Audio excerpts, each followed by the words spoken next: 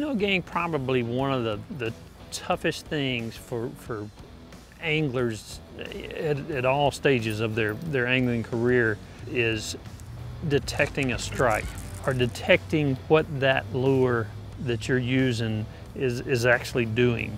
You know, a lot of times when you can get in tune with what that lure's doing and get in tune with those little subtle bites, it just makes you a better angler. You're going to put more fish in the boat, and that's what we're all out there trying to do at the end of the day.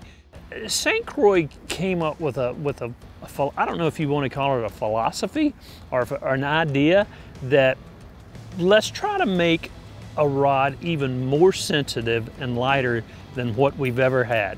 And it's like, you know, for me, myself, I've been with St. Croix for 20 years, and I'm like, how do you do that? So they revamped their Legend Xtreme series.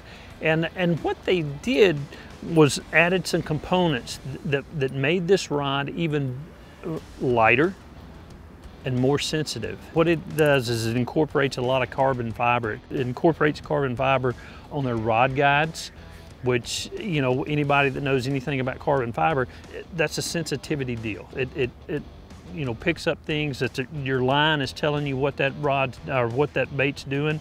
It, you know, takes it to the rod guides, which actually takes it to the rod seat, which actually takes it to the rod handle, and it actually takes it to your hands. So you know what that lure is doing. You know that that fish just bit your bait. I mean, everything from the handle to the guides to the blank itself, it's just one of those rods that just, it feels right. And without a doubt, the whole series of St. Croix rods, you have people standing behind each and every one of them, and especially this one, my favorite one, the Legend Xtreme.